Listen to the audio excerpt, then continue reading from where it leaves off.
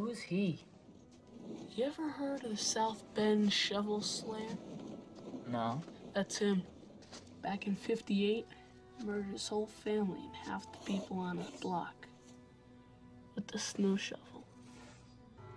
He walks up and down the streets every night, salting the sidewalks.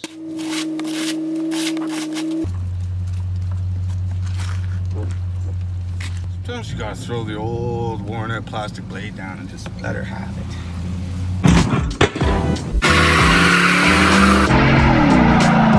It's a 455 big block right there. Blue glove right there on it. Frick. Partially naked. They don't even know this was 6 inches of slush this morning. They're busy doing what I consider sleeping in. So that's anything after 6 a.m. is sleeping into a boy like me. Come on.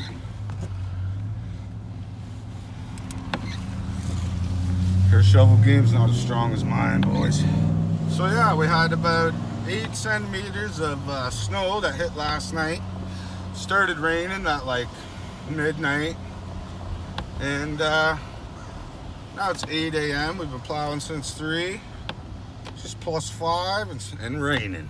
Could have went either way today. I was expecting maybe 8 centimeters of snow with a hard crust layer on top from the rain, because that's one thing you can get.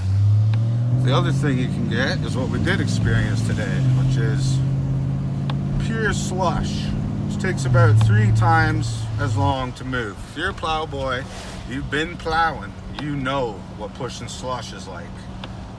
It's a lot like trying to throw a hot dog down a hallway, boys. You don't feel good.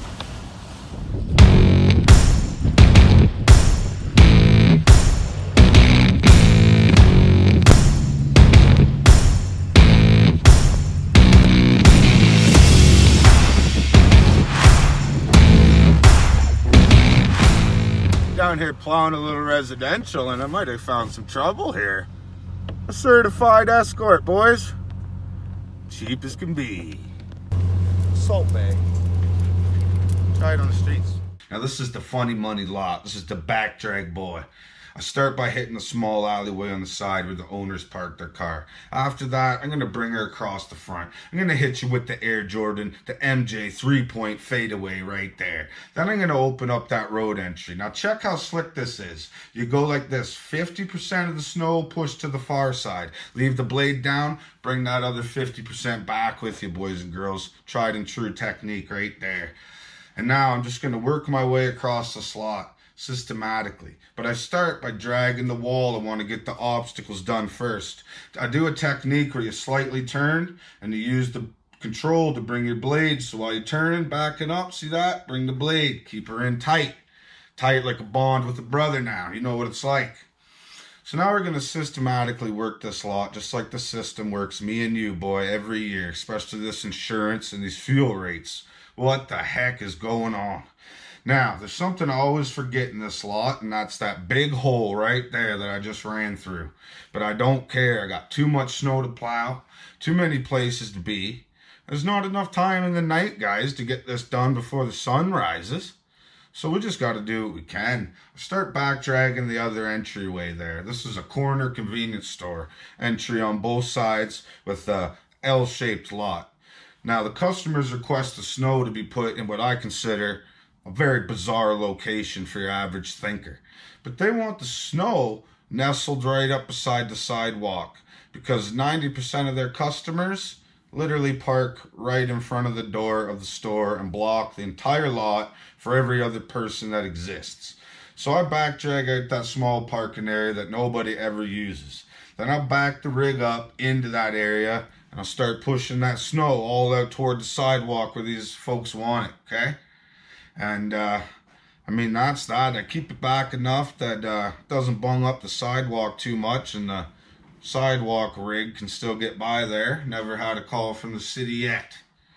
So yeah, anyways, just another glimpse of a day in the life of the boy behind the wheel, the Hemi Plow truck. Cheers.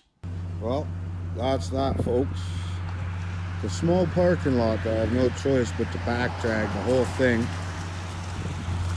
because the customers request that All the snow gets put here along the edge of the sidewalk.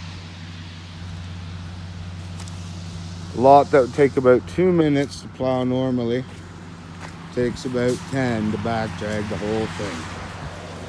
But we're all about customer satisfaction over here at Dickfast Industries, so okay on. There's that convenience store we did a couple hours ago. You can see she's melted clean as a bean, baby. I didn't even salt that thing. Didn't even have to salt it because I knew it was going to be +6 and raining. So I'm keeping my salt for me, for my dinner. I know anybody can do this stuff, guys. But my thing is efficiency. Not even, I could plow the whole lot and the job could be done and the customer could be happy.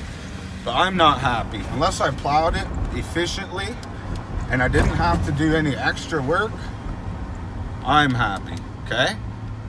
And when I'm out here, obviously everybody wants to keep the customer happy, boys. But what I focus on, number one, I want to keep me happy. And if I'm happy with the job I've done on a lot, there's absolutely no question that the customer's happy. Holy shit, they're like a pig in shit when I'm done, boy. Snow in the air, plow boys are there, baby.